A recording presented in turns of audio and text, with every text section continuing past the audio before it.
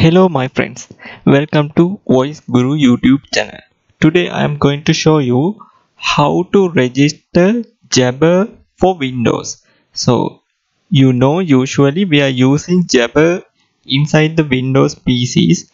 We can use Jabber as a soft phone. So today we are going to look how we can register that kind of Jabber soft phone in the call manager. So here we need to log into our call manager, and for this thing you need soft phone to create in the call manager, and also you need to create a end user in the call manager. So first we look at how to create the device. So here I'm going to device and under the phone, so you can see there's a add new icon. You can click, then you will redirect to the select the phone type from the add new page. Here I am going to select, there are so many phones available. You can see Cisco dual mode for Android, for iPhone, and IP communicator, Jabber for tablet. No, I am going to select this one, Cisco Unified Client Service Framework. This is the type which we are going to add Jabber for Windows soft phone. So this is the soft phone type. Once you are going to register the 7811 or 7911, you can select that particular type. But in here, the soft phone clients, the story is different. You need to select the Unified Client Service Framework. Unified CSF, Client Service Framework. Keep remember that CSF, we need it further in this video. So then I am going to click next. So then we are going to phone configuration page. Here look at this page. You can see the same page when we are going to register the hard phone. Not big different with the soft phone registration page with the hard phone registration page. So let's fill up these boxes. Here you need to give the device name. For the soft phone we are using the device name, not the MAC address. So in the hard phone we are using MAC address to register these phones, but in here the case is different.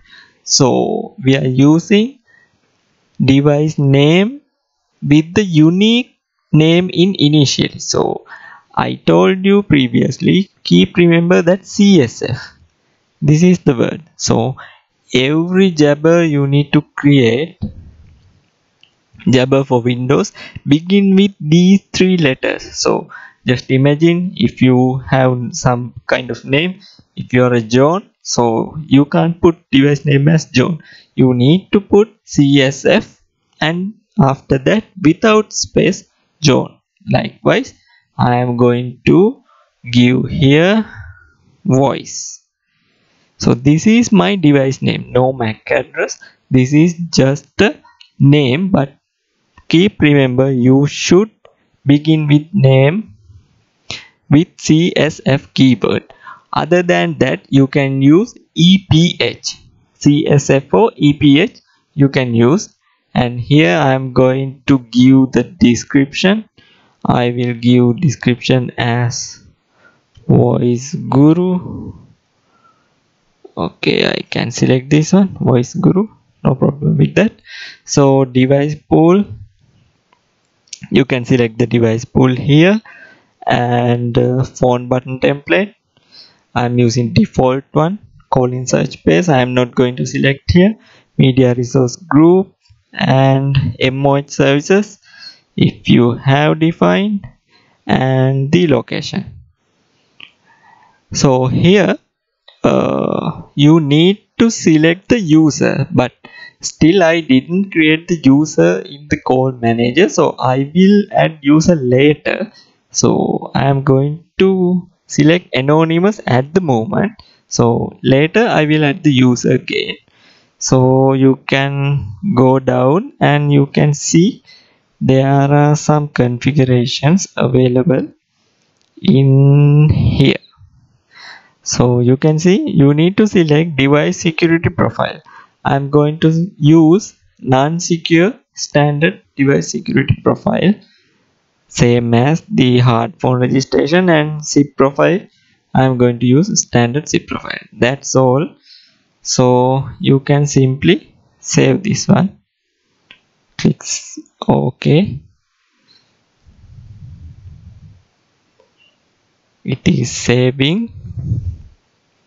So we have done the phone configuration. Now you need to assign directory number to that phone. So for that we need to go to the line number. Here you can see add new DN, that means add new directory number. We'll go to that page and we'll add the new directory number in here. So I am going to add 72002 as my directory number for this particular soft phone, and partition should be IDN partition. Okay, fine. So I'm going to select Voice Guru. Okay, I will copy this one and paste every place as a name. And if you move down, you can see the call-in search page. Here you need to select the call-in search page. I am selecting this fact bypass one. This means PSTN IDD fact bypass, which means I am not going to use force authorization code. And going down, you can give the caller ID here and the display name, ASCII display name. So we are not going to use external phone number, and you can save it. So we did the directory number configuration also here, and you can see the device configuration. You can go back, and here you can see we have done our configuration. So this is the phone configuration part. Actually we have done this one.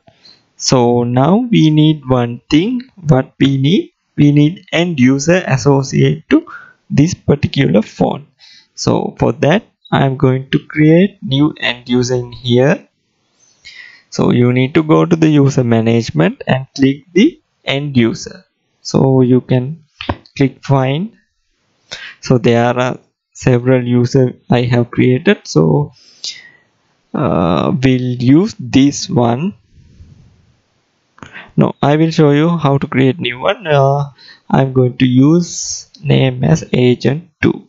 So you can simply click add new. User ID should be agent 2, and the password you can give simple password. Here I am going to give simple password. You need to confirm the password. Also you need to give the pin code. So simple pin code like 1234. Here also you can give, and the last name should be Guru in my case, and first name if you want you can give, but last name is mandatory. You can see that star mark. And for the telephone number I'm going to give the directory number 72002 as my directory number, and that's it in here. And here this is the one important thing. For use the Jabber you need to have a Cisco IMN presence server. So once you install and configure the IMN presence server, definitely you need to create the service profile. Once you have created the service profile, UC service profile, you can select it from here. So in this example I don't have Cisco IMN presence server, but keep remember this point. So you need to create Cisco IMN presence server, and you need to add the service profile in here. Then you have to select that service profile in here. So once done, you can go to the control device. Here we need to add the control device. I will show it later. So here I am going to save this. So once you save, you can have that control device option enabled. So again I am going to the device information, and you can add that phone which you have created. That means the soft phone which we have created earlier, we need to add it here. So once added, that particular user, that agent 2, can have the control of that device. So here I am going to add that device. I can search by using name like CSF. Yes, you can see, you can put that tick and save it. Okay, and go back from this go button and you can save it. Okay, we can go down. You can see the CSF voice, the soft phone which we have created. Now we added it here, and here you can select the primary extension. This is the extension, and you can give the permissions. So this example, I am not going to use some particular permissions. I am going to give all the permissions to that particular user. So, and you can save this. Okay, so now we have done the user configuration. Now what we have to do is we have to add this user inside our soft phone. For that, I am going to navigate to the phone page, and here you can see this is our soft phone. I am going inside that phone, and in the user section I am going to select my agent 2 as my soft phone user, and you can save it. And you can click the apply config. So once you have connectivity from the soft client to the call manager, you are able to join. So remember to register the Jabber, you need to have Cisco IM and present server and the Cisco call manager. So that's it. Hope you enjoy. Thank you very much for watching. So we'll look at another video. Thank you very much. Thank you.